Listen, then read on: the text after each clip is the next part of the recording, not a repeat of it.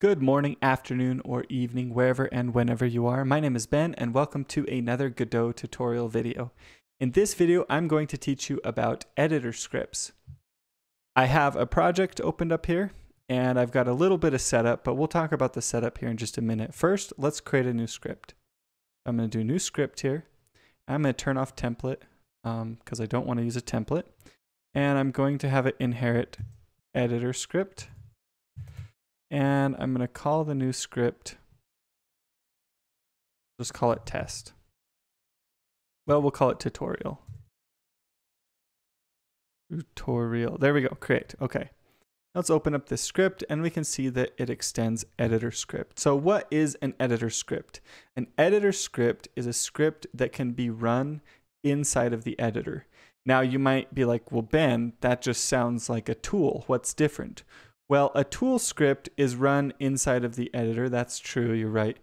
But an editor script is run inside the editor when you either use a hotkey or press a specific button.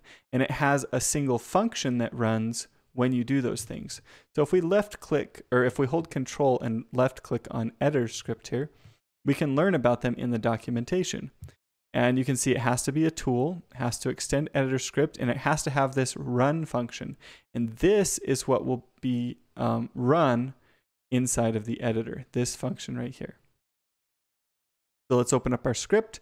Let's make sure we extend tool, or not extend. Let's make sure we make it a tool that it extends editor script, and we give it this underscore run function. Now inside of this function, we can do whatever we want.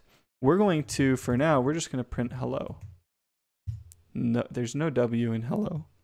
There we go. Now, how do we get it to run? Obviously, in our output, we're not seeing anything here. Well, if we come to File, in our scripts, this is the file above our script, and then you see this run option right here. We can click that, and it runs this script, the currently selected editor script. And it just says hello. Or we can press Control-Shift-X, and I can just do that over and over, and it will keep running this script. Okay, so big deal. We can say hello in the editor. What's so special about that? Well, let's look at a single use case. There's a lot of potential use cases for this, but let's go back to that project setup that I talked about earlier. So I have a world node here. I have a little sprite, just this pixel art ninja sprite. If we zoom in on it, you can see that it's all blurry. And if we run the game, we can see that the project settings aren't set up for pixel art, so it's not being displayed correctly. Now we could go into our project settings and manually set up all of the project settings required for a pixel art game, setting the window size and setting filtering to nearest rather than linear to get some crisp pixel art. But if we were to go make another pixel art game, we would have to do that all over again. But our editor script can come in and rescue us right here. I'm going to just paste over some code here real quick. And I'm going to replace the print that we had. Here we're just setting some different properties of our project settings, and then we're saving the project settings. So you can see we're setting the viewport width, the height, the width override, the height override.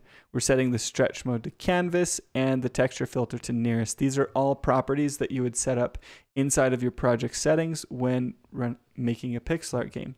So now I can save and do Control-Shift-X. And if we come back into our project here, we have nice crisp pixel art. And if we run the game, it's all scaled appropriately. And you could copy this editor script to each new pixel art project you started and just run that quick hotkey, and you wouldn't have to set up the project settings every single time. So there's a single use case for editor scripts. Hopefully you found this video helpful. If you hadn't heard about editor scripts before, you learned something new. If you did, be sure to like it and subscribe to the channel. Give a comment down below if you have any questions. And if you're interested in more of my Godot content, I have a Godot course bundle that is for sale on my site. There'll be a link in the description for that. Thank you all for watching, and I will see you all in the next video.